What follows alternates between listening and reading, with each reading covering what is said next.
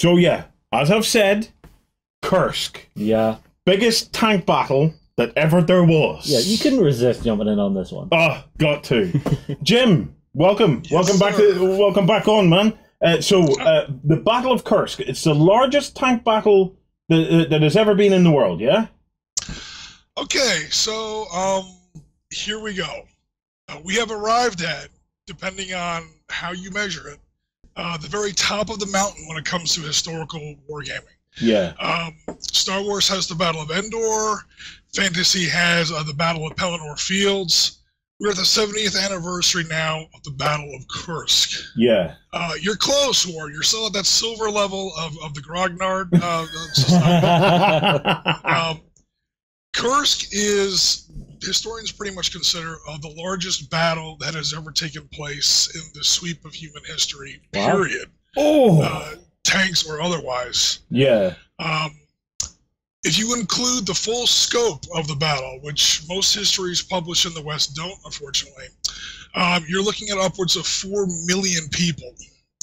About 10,000 armored fighting vehicles, that's tanks, self-propelled guns, self-propelled howitzers, assault guns, stugs, the whole 9 yards. Something like 5,000 aircraft and 15,000 guns.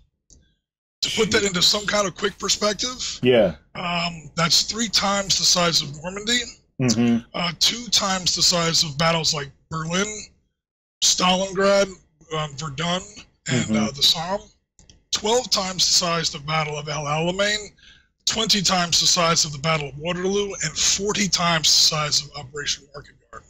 Oh, holy hell. So, yeah, it's definitely a big one. We're talking like 40K scale skirmish. We're going to need a bigger boat. Trust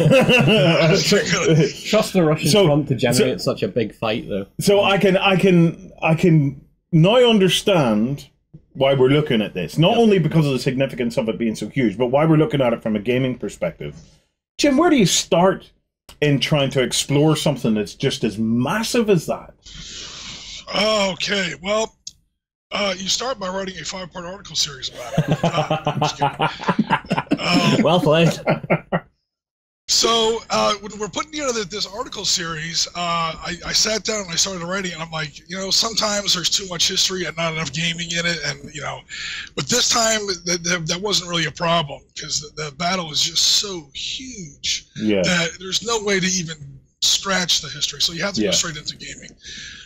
So to answer your question, from an oblique angle, perhaps a little bit, we're going to be doing gaming from a number of different levels in Kursk. So remember way back when we did the 4 levels of wargaming. In the Kursk article series, we're going to be doing wargaming from at least 3 of those levels, starting off briefly with operational level gaming. This is where each one of your pieces is perhaps a division, a regiment in size. Your hexes are several miles across. Down to command tactical, unit-based tactical gaming, and then all the way down into your standard typical miniature tabletop gaming. Yeah. We're trying to give people just a little bit of background on, Kursk, obviously, but also maybe some inspiration to try the Eastern Front in general. Yeah. This is why I was so happy when you guys started to work on your 8th Guards Army back in the day. When you're if you're going to call yourself a World War II wargamer, you should at least try or look into doing the Eastern Front to a certain extent. Yeah. And we've had this conversation before with Justin and John during the Barbarossa series. You can actually sit down and crunch the numbers and do the math. 85% of World War II takes place in the East. If you're going to read about, know about, wargame a little bit about World War II, you really need to take a look at the Eastern Front. Yeah. So if we do a bit of a summary of where you're going to lead us over these 5 parts, Jim, what's the route we're taking? Okay, so like an outline of the article series. Yeah. So if we okay, well, I'm sorry. Go ahead. Yeah, so it's like so we well, to put it into perspective, we have the 75th anniversary is coming up. Okay, this is kind of like the sequel to Stalingrad, is it?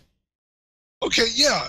So if we're looking at like the background of how Kursk gets started, which we go over kind of briefly in part 1, but the background of Kursk very, very, very quickly. It kind of goes like this. So the Germans invade the Soviet Union as part of Operation Barbarossa in June of 1941. They do amazingly well. They score some of the largest, again, you can measure it by just the number of people. The largest battles and some of the largest victories. I'm speaking about Kiev in particular. Some of the largest victories in the history of ever. Yeah. Just colossal. How the Red Army didn't just collapse, it did collapse. It collapsed, it was rebuilt, collapsed again, it was rebuilt several times over. This leads into Typhoon, Operation Typhoon, in October of 41, where the Germans start to get slowed down. And then finally the Soviet counterattacks in the front of Moscow in December of 41. The Germans actually get kicked in the teeth a little bit. Yeah. This is important because this sets up a bit of a pattern that leads into Kursk, which is what the Soviet soldiers actually used to call the winter German versus the summer German. We can always beat them in the winter. They're not that tough in the winter, but in the summer, they are a monster. No matter what weapons we have, no matter what generals we have, no matter how brave we are, we always lose. They're always behind us. They're always on flanks. How do these summer Germans always defeat us? It comes around in 1942. The Germans hoped to knock out the Soviet Union in the first year of the war. Didn't happen. This leads into the second year. We'll get them the next time around. This leads into Case Blue, their next big operation, in the summer of 42. This sets up a second big pattern that leads into Kursk. Whereas in the first year of the war, the Germans hit the entirety of the Soviet Union from the White Sea to the Black Sea. Let's get the whole show going. In 1942, the Soviets are a little stronger. The Germans are a lot weaker. They have to focus mostly in the center, but really down in the south. This is Case Blue, which leads to Stalingrad. So we have Stalingrad, and we all know what kind of happened at Stalingrad. The Germans get kind of cut off, surrounded. This opens up a big gash in their line, and it's a huge defeat for the Germans. So do we have that map available that we can bring up? Yep, we have the map right here, Okay, cool. So if that map is up on the screen, and if you guys can kind of see what I'm looking at, you see Stalingrad over there to the east. Yep. You see these two big red Soviet arrows kind of pinching in from the north and the south. This encapsulates, everyone knows that the 6th Army was in Stalingrad. Also, about half of 4th Panzer Army is in that same pocket. Somehow that always gets left out. Yeah. So it's even worse than most people say it is. So if you can kind of picture like the German line as like a series of units, and then those two arrows kind of close in around it and seal off that pocket, what you've got is not just 6th Army and half of 4th Panzer Army is gone. You've got this hole in the German line now that's hundreds of miles wide. Yeah. Stalingrad, as bad as it was, should have, would have, could have been literally 10 times worse. Yeah. Because this is the first stage of what Zhukov's really trying to do. He closes in this pocket, he opens up this huge gash, and now what he's looking at, what he's trying to do, is to launch this gigantic right hook from where that pocket is closed off down to the southwest, to catch, to reach the Sea of Azov, to reach the Black Sea. Yeah. And this cuts off everything that you see further down to the southeast, down into the Donbass, down into the Caucasus, down towards the Caspian Sea. So the 6th Army is already gone. Half of 4th Panzer Army is already gone. The Germans are probably going to lose if this plan comes to full fruition.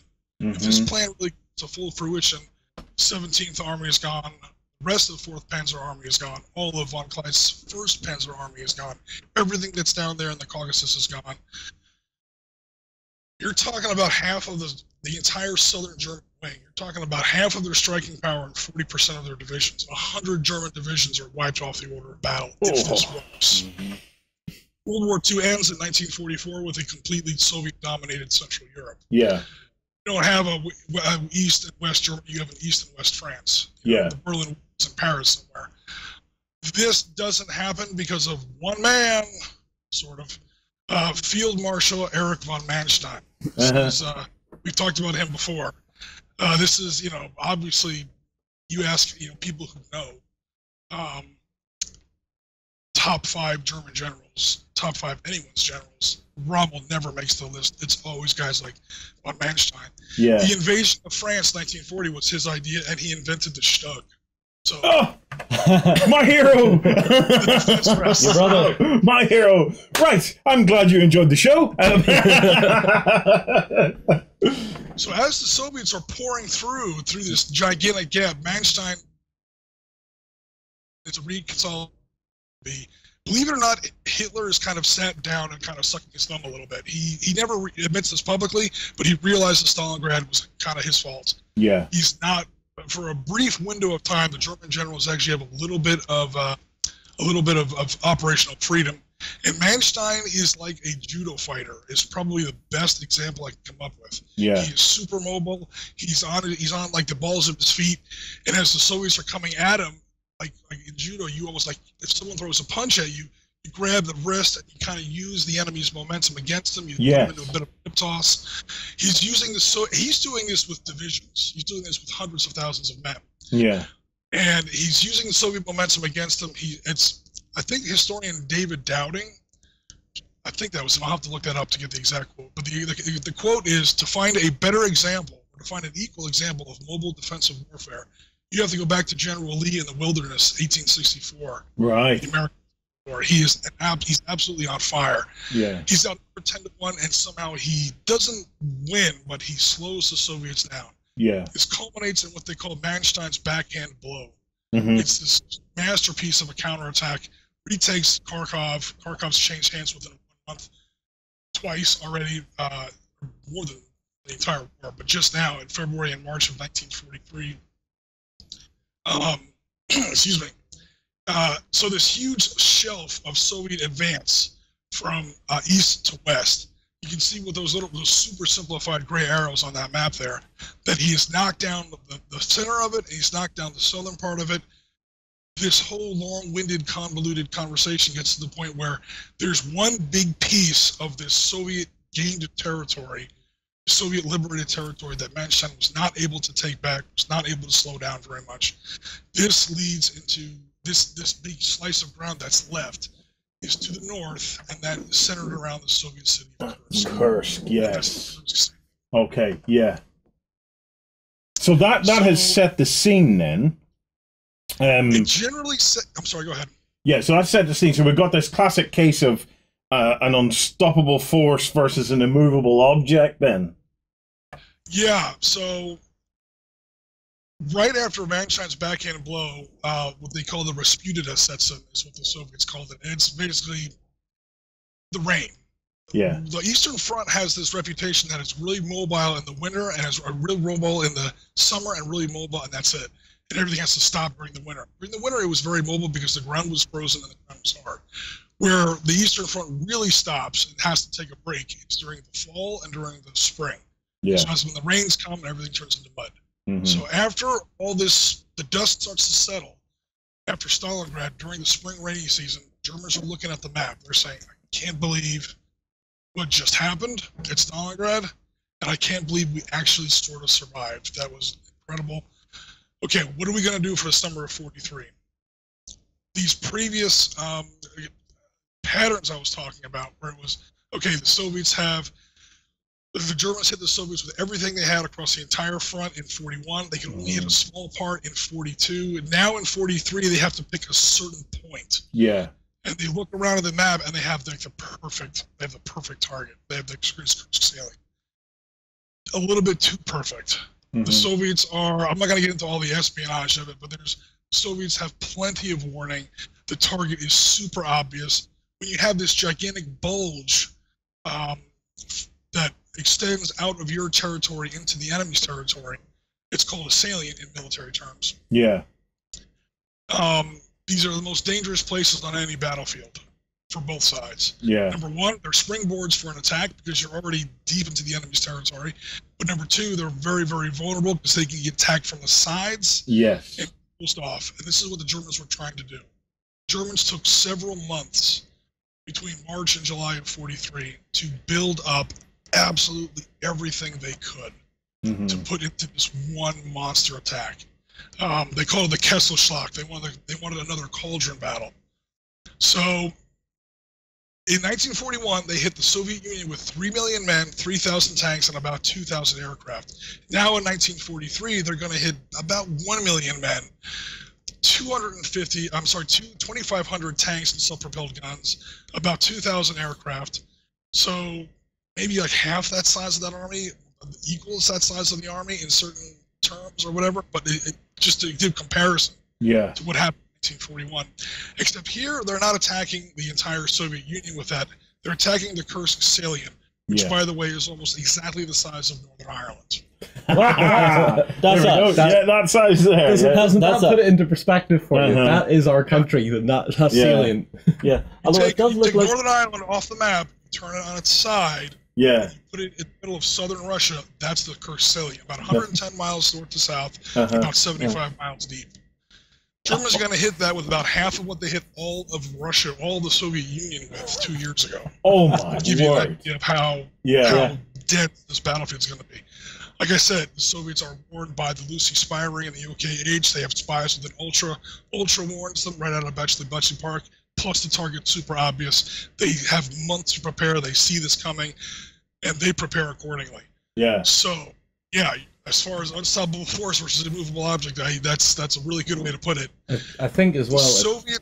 If I can just quickly interject as well. Yeah. The fact that the salient's there, that's not just guys standing around doing nothing. I'm sure, Jim, as you'll probably bounce off me very soon on it, the amount of defenses that were set up in the salient were unreal. Yeah. The front line was something like 5 kilometers deep. Wait, so of stuff. Yeah. So like the most front line of defenses in the salient was like 5 kilometers deep. Yeah. And that was anti-tank guns, minefields, tanks, everything. That was just a big wall of steel and trenches, and then behind that was another big wall of steel and trenches, and then behind that another one. Yeah. For 5 kilometers. This extended from let's say here to Ballymena, what, 25 miles? 30 miles? Oh wow, that's in and around this, or like a straight line across it, or no, all through it, layered lines, all the way through it. So from here to Ballymena would have been nothing but minefields, guns, men, tanks, artillery, everything, just all of that, just bunched up. Yeah. To wait for the Germans to turn up. It sounds like the last place you'd want to attack. But if you think, if they have all that power there... He's quoted in at least 2 books by Manstein and Guderian, where he sets his plan up and they're going to do it. And then in June, Hitler starts to talk about it some more and more. And then finally Hitler's like, I don't want to talk about it anymore. They called it Operation Citadel by that point. Yeah. I don't want to talk about Operation Citadel. The entire idea makes my stomach turn over. Yeah. Yeah. The Germans knew this was going to be an absolute mess. But by then they didn't really have a choice. So the Soviets had to capitalize on Stalingrad. The Germans were never going to hand them another victory like that. Yeah. And they had to win now. They had to beat that summer German. Could they beat the summer German? That was not the point of that earlier segue. The Germans, on the other hand, were already losing the war. There's the smart people knew. We're talking about the summer of 43 by this point. Yeah. The Americans are in. The Battle of El Alamein has already taken place. They're losing in North Africa. Normandy's only, a matter of time. They have to win somewhere. They have to score some kind of massive success in order to maintain any kind of control. Yeah. Over any kind of strategic, picture, or to get anything out of this war. This was the victory the Germans had to have. So both sides knew this fight was coming. Both sides had months to prepare. Both sides needed this win. Yeah. And holy hell were they prepared to pay for it. We're talking about Stalinist Russia and Nazi Germany. Yeah. The phrase human life doesn't even enter into their vocabulary. Okay. So all of this sets up a battle, the likes of which the human race has simply never seen. And God willing, we'll never see again. Yeah. So what game systems are we going to look at, Jim? I don't know how you segue from something like that, man. Well, it's horrible, but we're going to game it anyway. The human race would never survive another battle like this. If you're going to have another battle like this, battles take place within wars. And if you're going to have a battle the size of Kursk, that means that the war has to be a little bit bigger than that. By the time you have a war that size with today's weapons, if anyone's writing that article series, they're going to paint it on the side of a cave somewhere. Yeah. There's no way we're walking away from that one. Yep. So to game it, like I said, we talk about the operational scale a little bit, like here's the entire Battle of Kursk. Your map is 110 miles wide or whatever. A little bit longer because you've got the Kharkov, the Belgorod Shelf in the south, and you've got the Orel salient to the north. So your map's like 200 miles tall and maybe 150 miles across, where you set up these successive belts that John's talking about. Yeah. And you're the German player, and you try to smash in there. Are there other plans? Like Justin was saying, this sounds like the worst place you'd ever want to attack. Yeah. Okay, Herr General, let's see your friggin' plan. You know, But this is the level of gaming that you have to be at if you're going to. Well, maybe if they had gone straight through the center, or if they had attacked everything in the south or everything in the north, they have some kind of different plan. This is the kind of wargaming that you have to do if you really want to explore those kind of options. We talk about that a little bit. For large-scale tactical, this is going to be very predictable at this point, almost as predictable as the German attack at Citadel. Is the name of the game is literally Battle Group Kursk. That was their first big supplement for Battle Group. They won one of the awards in Beast of War Game of the Year, Historical Game of the Year in 2014. Yep. We're going to use Battle Group Kursk, although we're going to use it in 15 millimeter. However, we do spend a lot of time also talking about Flames of War. Yeah. And the reason I want to talk about Flames of War for Kursk as well is Flames of War has certain strengths, and every game has certain strengths. And for a battle like Kursk, Flames of War's strengths really play to what you're trying to do. You're talking about very large battles. You're talking about a lot of tanks in the battle. It sounds like a great system for Flames of War, and it certainly is. Yeah. However, that said, people have this idea that Kursk was a tank battle. Mm-hmm. It wasn't. 90, like most battles, 90% of it is with infantry. Yeah. And the belts that John was talking about before, what these belts are anchored on are these hundreds of little tiny villages and state farms and little railroad junctions, like a place called Pokrovka. Hold on, we're not there yet. Mm-hmm. These tiny little hamlets and towns and state farms or whatever. The Soviets fortify the heck out of these things, dig these anti-tank pits, dig these trenches, lay in something like 4 million mines in all around a battlefield the size of Ireland. Wow. So you've got these little fortified strong points, these little towns, these little state farms that are held by Soviet Guards infantry, especially in the south. Yeah. They have to get attacked by SS Grenadiers, divisions like Grossdeutschland Panzer Grenadiers, German assault pioneers. That's basically their armored assault infantry. You've got these savage little infantry battles with elite infantry on both sides, or at least very, very veteran infantry on both sides. In these little built-up areas, a lot of woods, believe it or not, a lot of these small towns and state farms. These are games that are perfect, I feel, for systems like Chain of Command and Bolt Action. Yeah. These are your big 28 millimeter infantry-heavy games. Mm-hmm.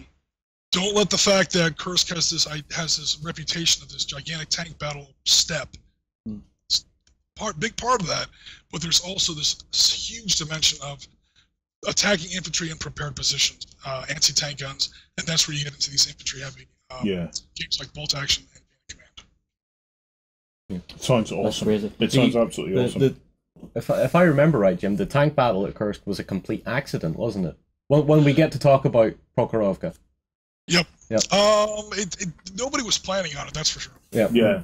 Well, so can you describe to me what the features of Kursk, the features of the Battle of Kursk are then? Well, yeah, we've touched on it a little bit. First off, it's just the gigantic size of the battle. Yeah. 3 German armies versus 3 Soviet fronts, and that's in the first phase. Yeah. That's not even like the main. We'll get into that in a second. The Soviet defenses, John was absolutely right. These are the thickest defenses ever built. You've got tons of new equipment. This is what everyone really likes about Kursk. Yeah. This is Christmas morning and Santa. Everyone's been a very good boy this year. Yeah. Everyone gets brand new toys under the tree. You've got the Panther, which didn't work. You got the Ferdinand Elephant, which didn't work. You've got the Brumbar, the Grizzly Bear, roughly translated, very roughly translated. The Nashorn. The Germans have these remote-controlled mine tanks. Yeah, they're cute. Like these remote, not the Goliaths that everyone's kind of familiar with. These they almost look like old Mark I's. You drive them out there by remote control. and then it would like leave off these explosives. Then you try to drive the tank back, and then the explosives would go off and set off all the mines. You have the HS-129 attack. Are we still there? Yeah, we're still here, Jim. Yep. The HS-129 ground attack aircraft. This was the German A-10, or the German attempt at an A-10. Yeah. You have the Ju-87G. This is the new Stuka that kind of gives up on the bombs, believe it or not. Yeah. And instead they install these big 37mm autocannon pods under the wings. Yeah. They turn it into a straight-out tank buster. This is where you have Hans Rudel, the Stuka ace. He gets like, I don't remember how many T-34 kills. With this it's over 100. Really? Yeah. Yeah, it's well over it's the 100. Yeah. That's mad. You have the ISU-152 assault gun. This is my version of the Stuka. Yeah. Mine's going to be bigger and better. This thing is And you cannot break it. Horror show. Yeah. Ask John about what the ISU-152 is. This is what the Stug fantasizes about. When the Stug goes to bed and looks up, he's got a little poster of a ISU-152. I could be like that one day. The Soviets called this thing the animal killer because this was the point of the war where the Germans were naming everything after an animal. Yeah. We got the tiger, we got the panther, we got the grizzly bear, the nashorn, the elephant, the lions and tigers and bears. Oh my, the Soviets don't care. Yeah. You got an animal, we can kill it dead. With this thing, and you try it on the you try it in miniature, and you'll definitely see what I'm talking about. The Soviets' defenses that John was talking about, this interconnected web that are built into these general bands, and then behind that is another band, and then behind that is another band, and so on and so forth. The German attack gets stalled in these, and then you have these massive Soviet tank counterattacks. It starts off with 2nd Tank Army in the north. It starts off with my favorite Soviet general, Mikhail Efimovich Kharkov's 1st Tank Army, later 1st Guards Tank Army, counterattacking in the south. And eventually they have to send in the 5th Guards Tank Army versus 2nd SS Panzer Corps. This is the Battle of Prokhorovka. That is not so much the climax, but definitely the high point of the Battle of Kursk. And this is only the halftime show. Yeah. As far as like wrapping up like the features of Kursk, most Western histories point at Prokhorovka, and they say, the Germans lost at Prokhorovka, and that's the end of the Battle of Kursk. First of all, the Germans didn't really lose at Prokhorovka, and secondly, it did not end the Battle of Kursk. Yeah. This is the halftime show. This is when the Germans have thrown absolutely everything that their nation and empire could possibly throw at the Soviets. They have the largest battle mankind has ever seen, and they come up short. That's not the end of the battle. That's when Zhukov picks up a handful of dice, leans across the table, and with a smile most unpleasant says, "That was a good try. Now it's my turn." And you get into Operations Kutuzov and Rumyantsev, and it's the Battle of Kursk Phase 2. And that's actually even a little bit bigger. So, Jim, 5 parts we're looking forward to. It starts on July 2nd. Okay, so Monday, July 2nd it starts. Do you want to give us a quick overview of each of the 5 parts? Yeah, super fast. I don't want to chew up all the time here. So part 1 is, like I said, the background, the general Soviet and German plans and how that was going to work, and the different gaming systems from operational all the way down to tactical. Yeah. Part 2 is we do the assault from the north. This is Admiral. Holy crap! Where's my coffee? This is Colonel General Walter Model. Some war gamers might know him, or you might, if you've ever seen the movie of A Bridge Too Far. This is the big German commander. He would be the German commander during Operation Market Garden. Yeah. He's got the 9th Army in the north. So if we remember, the salient comes down like this big bulge extending to the west. The Germans are hitting this primarily from the north and the south. They want to meet at Kursk and pinch off this big Soviet pocket. So in part 2, we talk about the attack from the north. That's when you see your elephants, your grizzly bears, and you have this gigantic battle that takes place in the north. In part 3, we do the same thing in the south. This is Manstein's Army Group South, Hoth's 4th Panzer Army, and Army Detachment Kempf, getting 7th Guards, 1st Guards Tank Army, and eventually 5th Guards Tank Army. This even larger battle to the south, and that's where you get to Prokhorovka. Prokhorovka we handle specifically in part 4. The name of the article is actually The Myth of Prokhorovka. Yeah. Just we want to set the record straight on a few things. Yeah. Because it is the largest tank battle. This is the part where you were actually correct before. Prokhorovka is the largest tank battle that probably there will ever be. Yeah. John was right. It definitely wasn't really part of anyone's plan. It was, in fact, the Soviets having to change their plan in a bit of a flurry. It wasn't supposed to happen the way it was, but it did. It's not as big as people say it was, but it's still the biggest. Yeah. And it wasn't really a German victory, but it did kind of stop their final advance during Operation Citadel. We go over all this in part 5. Mm-hmm. And then in part 5, we have Zhukov's counterstrike. Again, Prokhorovka didn't end Kursk, and certainly, this is where you get the real stuff that you want to laugh at. Certainly it wasn't the Allied landings in Sicily. Yeah. Because while Kursk is happening, and during the exact, I think it was July 10th, right as Prokhorovka is just about to get started, that's actually July 12th, you have the Americans and the British landing in Sicily. And Hitler kind of gets spooked, and he says, okay, we got to start pulling some divisions out of Russia to defend Italy and Sicily in the south. And some people will say that kind of helped end the Battle of Kursk. Well, first of all, the Battle of Kursk doesn't end until the middle of August. Yeah. And number 2, those divisions that supposedly got pulled out of Russia to fight in Sicily never made it out of Russia.